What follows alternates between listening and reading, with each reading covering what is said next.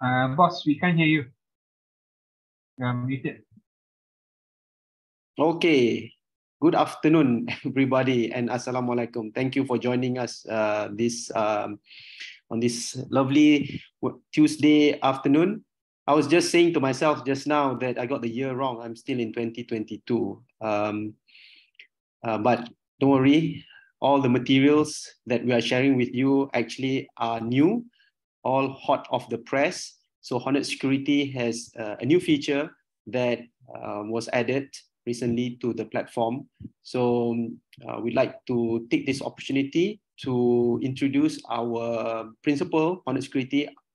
We have Dulal and also Thomas joining us out of the UK, I believe. Dulal, both of you? Hello, good morning, everyone from the UK. So I want to say thank you for joining as well. Yeah, we're based in the UK. So yeah, it's very nice to have you all on the call today as well. I've got my technical pre-sales colleague, Thomas, who'll be going through a demo on our SAS product. Okay, sure. So before we go into that, quick introduction to Hornetsecurity for those of you who are not familiar with Hornetsecurity, but I do believe that most of our attendees today either have sold Hornetsecurity before or are using Hornetsecurity. But nevertheless, if you are new to Hornetsecurity, allow me to just quickly introduce Hornetsecurity. So Hornetsecurity was established in 2007 in Germany as Anti-Spam Europe. So as the name implies, they started off by providing anti-spam solution. But what they did that was different from many of the other vendors at the time was that they focused purely on cloud-based anti-spam filtering. Over the next few years, they expanded all across Europe. So in 2009, they entered Spain, Italy, as well as the UK. And Internet Now started to partner with Hornetsecurity 11 years ago. Wow, it's been, the time has really has flown. And in 2012, we actually started to introduce Hornetsecurity here in Malaysia as the sole distributor of the solution. And in 2016, Hornetsecurity rebranded itself to obviously Hornetsecurity, since they started to focus on many other solutions other than just spam filtering, as well as expanding their wings all across the globe. So the name Anti-Spam Europe no longer fits the business. So in terms of international market today, as I mentioned, they are serving many European countries, France, Germany, Italy, Russia, Spain, the UK, etc. But they also have very strong presence in the Middle East as well as in Asia. And today there are more than 15,000 enterprise clients that are using Hornetsecurity all over more than 30 countries worldwide. And these are just some of our local Malaysian customers. Obviously, there are many, many more, but these are the names that maybe are more popular among our market here that you guys might know of. Okay, so today's topic is on the security awareness service that has been added to Hornetsecurity. So why is this actually important? Well, firstly, if you look at some research that's been done, so this is actually data from a couple of years ago, but still applies today.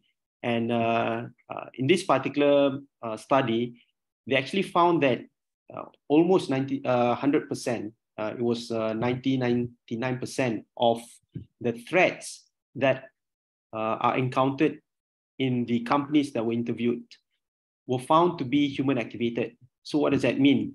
That means if you look at this particular graph, things like VBA macro, social engineering, PowerShell, JavaScript, PDFs, all of this method or exploits that is used by the cyber criminal to breach into organizations required humans to activate the attack or the threat.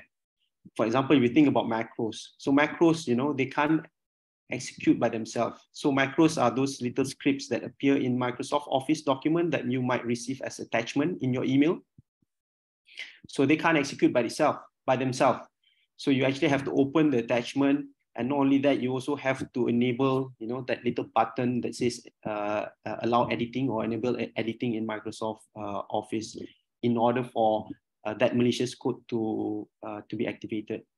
So 99% of the exploits, the top exploits that was used in 2019 were actually human activated. Only one, which is this particular vulnerability, CVE 2017, etc. This is something that doesn't require human activation at all. So what we're trying to say here is that if you get infected by ransomware, or you suffered some loss because of email fraud, chances are very high chances that they were activated by your employees in your company. So it's important that we educate them. Furthermore, this is actually a statistics from Microsoft. They found that the number of infections in 2019 actually dropped quite considerably, malware infection by 97%. So in other words, a lot of the cyber criminal, they are no longer focusing so much on sending viruses because they know that it's not so effective. So many companies already have spam filtering solution such as Hornetsecurity. They have antivirus running on the desktop.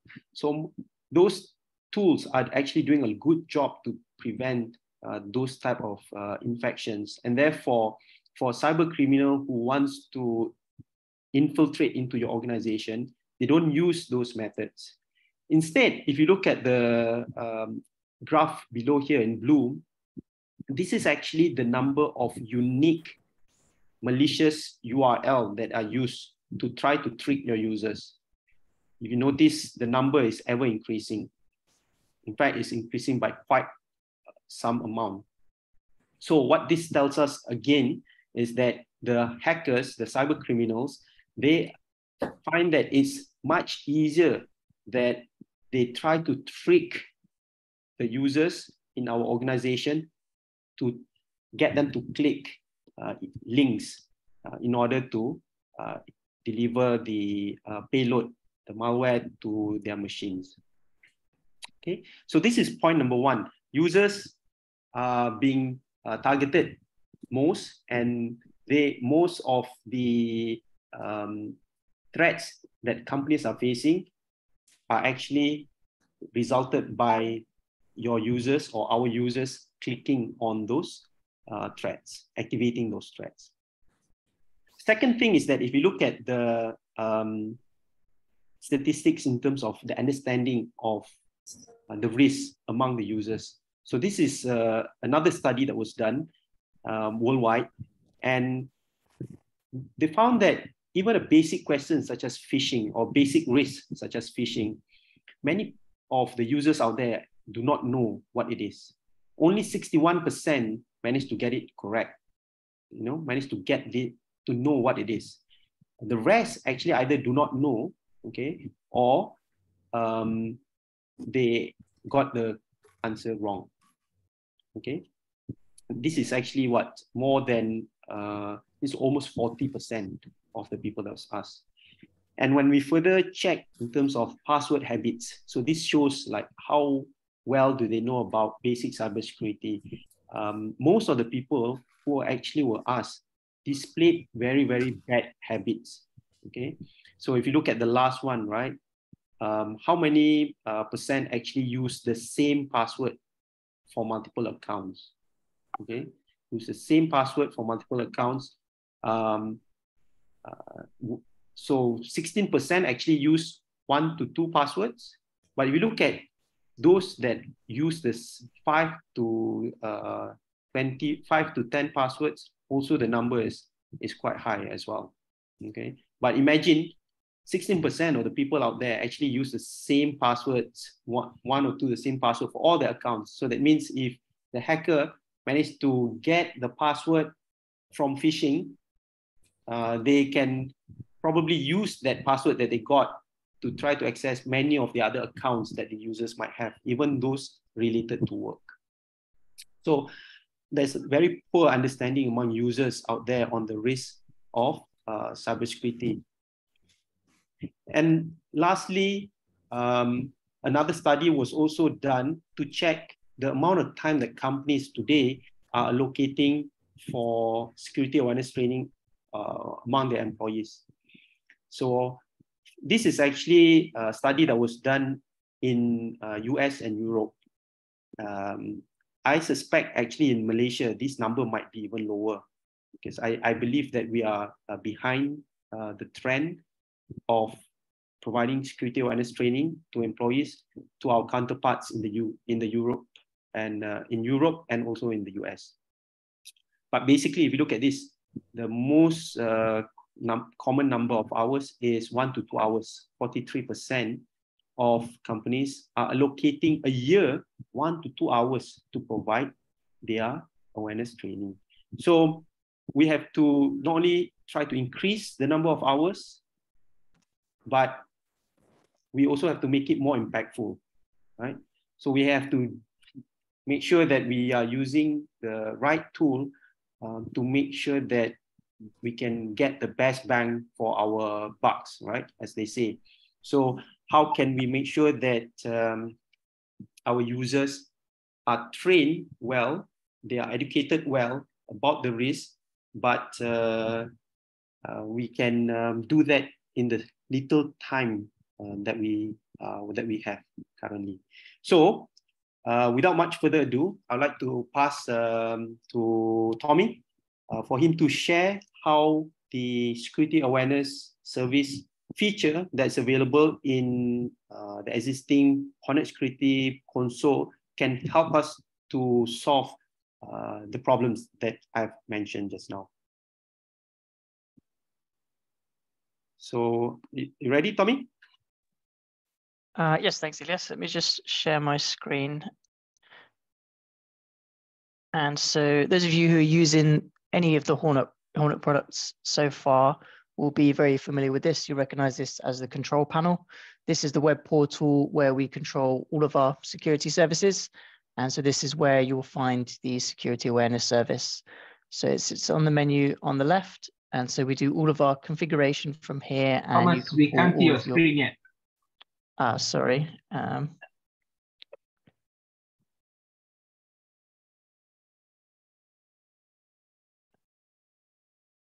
Okay, can you see that now? Yeah. Yes, we can. Okay, perfect. Yes, okay. So as I was saying, this is the control panel. This is where we control all of our security services. And so this is where you configure the security awareness service as well. So we have our statistics, reports, and also all the configuration and setup in here as well. So the way the training works, there's two aspects to it. So you have your training videos, training modules. These are different modules that are assigned out to different users. They'll complete these, and then you get reporting back to see which of your users have completed the training, who started it, and who hasn't completed it. And then on the other side of it, you have the phishing simulation emails. So this is the testing. This is how you get an idea of how good your users are at spotting the phishing emails. And so we'll send out phishing campaigns, different templates, and then we ask your users to identify these and report these with a plugin when they see them. So in terms of the training, the templates are customized automatically and sent out to users.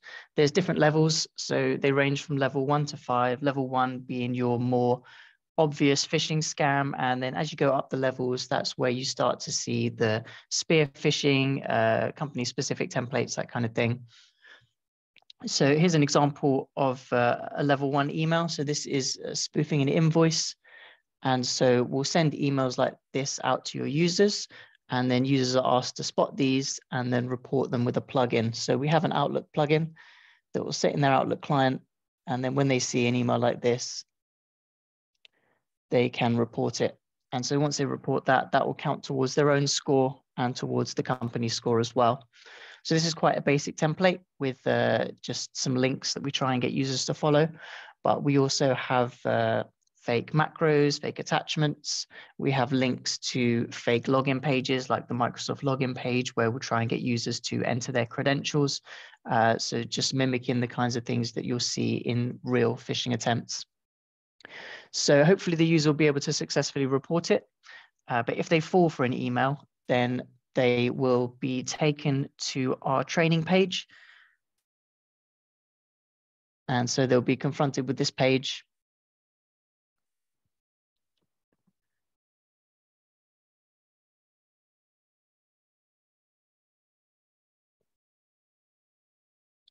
Right here. So this will tell them off, tell them it could have been a phishing email.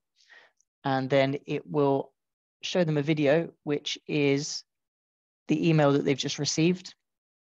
And then what we do is we step you through the email and show you all the aspects of the email that you should have spotted to know that it was a phishing email. So we give you training at the point of where you've made the mistake, where you've been caught out, specific to the email that's caught you out. And so hopefully you will not make the same mistake the next time.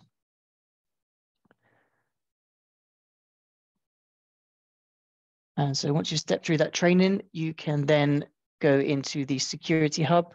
The Security Hub is the user-facing website. All your users will have access to this. And so this is where they'll get to their training and also where they can see their own email statistics. So this is the Security Hub. So under the e-learning tab, this is where you find all of our training modules. So these are the modules. We have various videos, PDFs, questionnaires on different email security topics. And so users will be assigned these and they'll be asked to complete them. They'll be sent an email with a link to the Security Hub. They'll be able to see all the modules that they've been assigned so far, and then they can just click into them to start engaging with them. So these are the different templates we have so far. They're just short modules ranging from 15 minutes to a minute. And so your users will then complete these. A big part of the training is automation. So once you've set up the start date for the training and you've added your specific settings, then we will start to assign modules out to your different users automatically. So initially, everyone will start with the same module. And then as time goes on, as they start to complete their phishing training, we will learn the specific user's needs, and then we'll start to assign different modules based on the individual users. So these are the phishing statistics. So users will be able to see the number of emails they've been sent so far. And so they're broken down into the amount that they've reported. So the amount that they've reported with the plugin, the amount that they've recognized. So they haven't reported them, but they haven't engaged with the email, and the amount that has tricked them. So the emails that have caught them out. And so if they scroll down, they'll be able to see all of the specific templates they've been sent so far. You have a smiley face against each one to tell you how you've done. And they're all split up into different categories. So these are the different phishing techniques that you see. And so what happens is over time, you will build up a bank of the techniques that have tricked you. And so it's this bank that goes towards informing the next module that you get set, and also the next phishing templates that you get set. So you're getting targeted for your weak points. And so you can click into any of these at any time, and you can get back to the training video. And so you can do this training again as well. So that's the user experience. And then from an admin perspective, everything's managed from the dashboard. So you have your dashboard view where you get your overall statistics. So the core statistic is this Employee Security Index, or ESI number. This is the overall company score. And so this will fluctuate depending on how your users are doing with the training. And then you also have a timeline report, so you can see that the training is working over time. And then there's a similar report for the training as well. So you can see as a company, are your users meeting their training KPIs? Are they actually engaging with this training? And then we have another training report, which is built around different groups. So what we will do is we'll look at each individual user's performance in terms of their training, and then we'll assign them different groups. So if users are falling for a lot of these simulation emails, then they get dropped into what we call the single user booster group. And so this group will be targeted for more training. They will receive more phishing simulation emails so that we can give them that extra boost of training and get them up to scratch. And then on the other side of that, if you have users who are constantly, consistently reporting all of the phishing emails, then we'll drop them in a productivity booster group and reduce the frequency of simulation emails that they receive. So it's really adaptive to each individual user's needs in terms of the training. Down here, you'll see a level report. So as I said, the different templates are all different levels. You'll start on level 1 and make your way up the levels. And so this report just gives you an idea of how many of your users are currently sat at which level. So that's your company overview. And then in the statistics tab, this is where you see all of the really detailed statistics reports. So you have a phishing simulations tab where you'll see that employee security index score again. You'll also see a report that will show you all of the emails that have been sent out as part of the campaign so far. And they're broken down into the amount of successfully defended emails, the amount of emails where links have been clicked, credentials have been entered, files have been opened, or macros have been executed. And then below that, we have a report that will show you the phishing templates in terms of hit rate as a top 10. So you can see exactly which kind of phishing scams the company is most susceptible to. And then a similar report for those different categories there. So you can see the actual categories and the weak points within the company. There's a report over here that will show you the amount of emails sent out versus reported. And then you have that level report again, but split out into different departments. So if you have a larger company with departments of around 10 or more people, then you can split that data out into different departments. And you can have a group leaderboard here as well. So you can have a leaderboard comparing your different departments, or if you have a smaller company, then you can have an individual user leaderboard. So those are your email statistics reports. And then in terms of the training,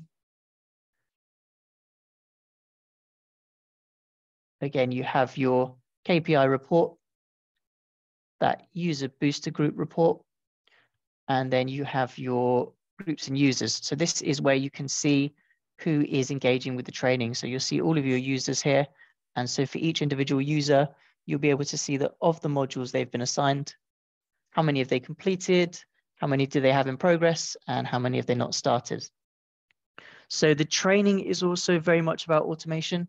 So we will roll out the modules. The users will receive an email with a link to the security hub.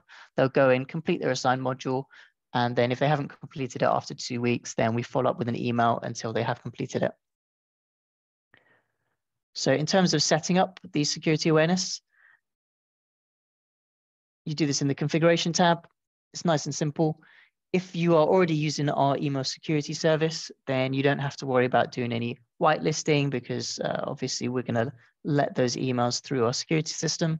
So all you need to do is activate, and then you can define your settings in here. If you're using Microsoft Defender, then we have an automatic bypass. So you can just flick the switch down here, and then we'll go and create all of the necessary rules in 365 to whitelist our emails. And if you're using any other spam service, then we have full documentation on how you can whitelist, and we can give you support with that as well. But other than that, all you need to do is set the start date of when you'd like your first phishing emails to start coming out. We're going to send those randomized, so no two users are going to get the same email at the same time. Everyone's going to get random emails, and then as they go through the training, they're going to be specifically tailored. So you can also set the frequency of the phishing emails. So you can set a custom frequency of around 3 emails a month, 2 or 1 on the lower side, or you can just set that to automatic, and then that will adjust itself for your different users. We have that reporter button, which you can download and roll out to your users. If you wanted to run the training without the reporter button, you can just turn that switch off, and then so all the statistics will then be based on whether the users clicked into the email or they haven't engaged with it. So you don't need to use that reporter feature. And then you can specify the different techniques that we will use in the phishing emails. So attachments, macros, credential phishing, domain spoofing, you can activate, deactivate. And then on the right-hand side, you can add some organizational settings which help us to customize the templates. So if you give us the company name, form of address, primary language, then we'll use all of this information to tailor those specific templates. We'll also pull the different job titles and positions of your users, and then we'll use these to sign relevant templates for spear phishing attempts. So for example, if you have a sales-related email, we can sign it from the head of sales. A tech-related email could come from the CIO, that kind of thing. And so once you've done these settings, this means that you're ready to go with the phishing campaign. And so those first phishing emails will start to go out at your start date.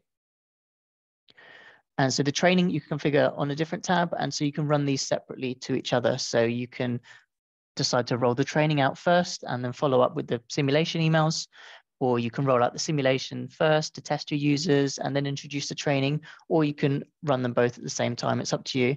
So with the training, again, set your start date. You can set the frequency of the training. So how often are they going to be assigned a module? So you can go for 1 a month, 8 a year, or 4 a year. And then you can activate this awareness engine. And so this is the system that is going to run your training for you. So it's going to build out these modules called action schedules. So these are your different topics here. It's going to assign users to these modules, set a start date, email the users, and then roll this training out. And then you have your different groups here as well, which you can activate or deactivate.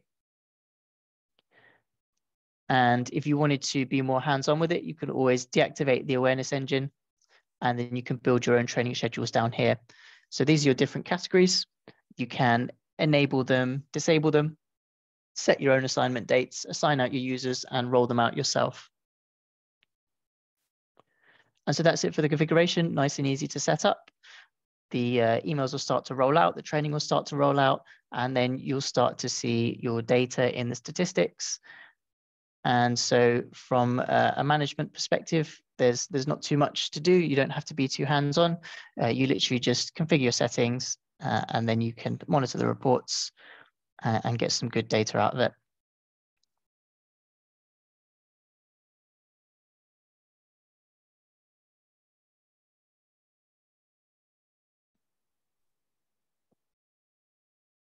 Hi, Thomas, we can't hear you. Oh, can you hear me now? Yeah. Yes. Okay, perfect. Well, that covers the demonstration, unless you have any questions.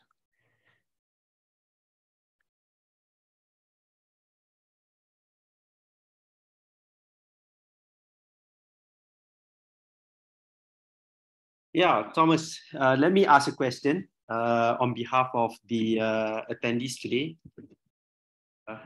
Gather some other questions that they might want to ask. In terms of the training modules, the e-learning modules, what languages are supported at the moment?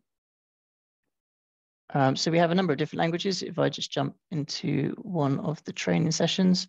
So these are all of the supported languages that we have for all of the training videos. Okay, so we don't have Bahasa Malaysia yet, huh? Which is the local language here in Malaysia, the national language. Can we maybe get a demo of some of the modules so we can have a look at how the modules look like? Yeah, sure. So I can start this training now. So this is the social media one. I'm not sure if you'll be able to hear the sound.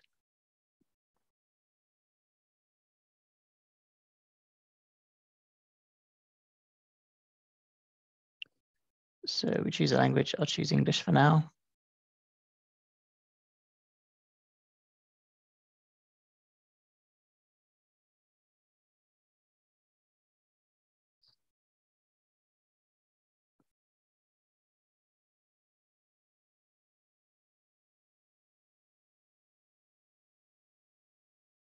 Yeah, no sound. Can you not hear the sound on there? Yep, there's no sound actually. Yep.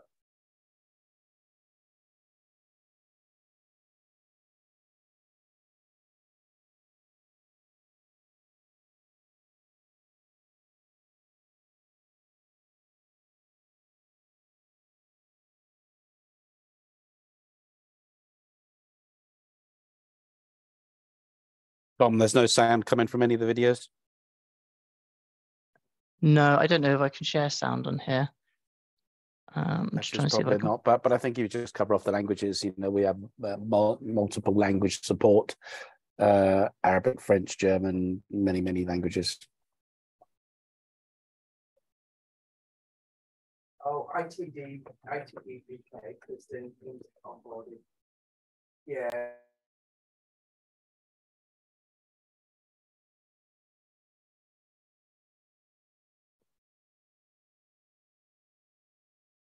Okay, any other questions?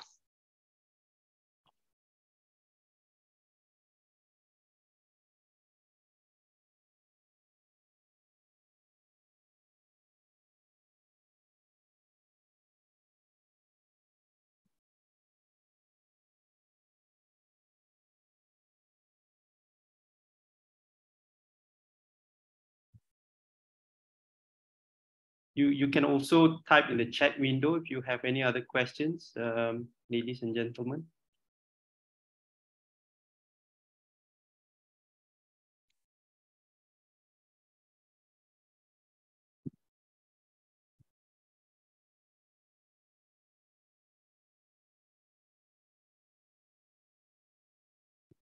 Okay, so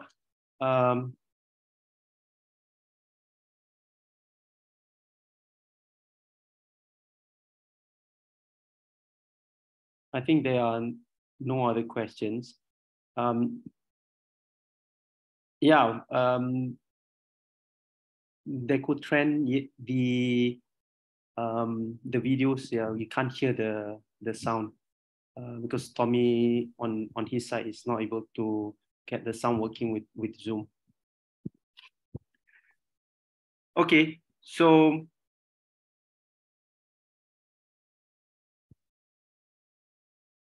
is there anything else, Tommy, that you'd like to present? Well, this is an example of training that's not video based. So this is a PDF that you can run through. So there's different ways of providing the training, not just relying on the videos. This is an example of a PDF. This is something that they can download from the console, from the Security Hub? Yes, that's right. So this is just an information pack as part of the module on security incidents. And so they can just run through this PDF here. And you can see there's a variety on the actual page itself. So these are videos, and then these will be the kind of PDF training here.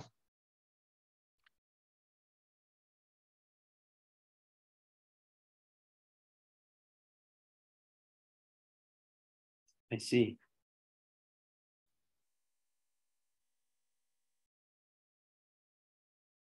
So for those that do not complete the training that's given to them, can we configure the reminders schedule that's sent to the user?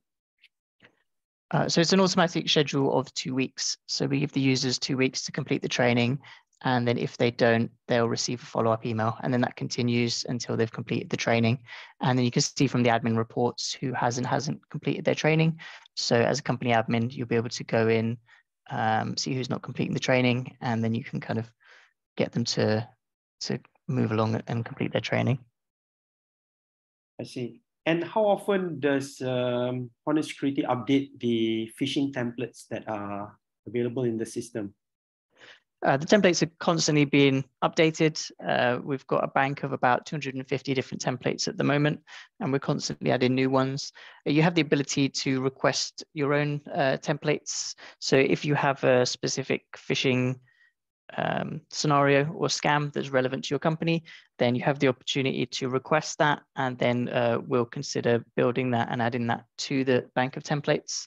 And so we're constantly adding new ones. And same with the training modules as well.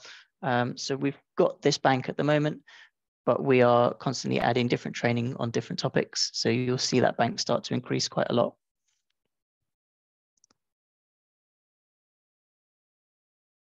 I see. Okay. So if there's no more questions, thank you very much, Tommy. So let me take over the screen again and do the closing.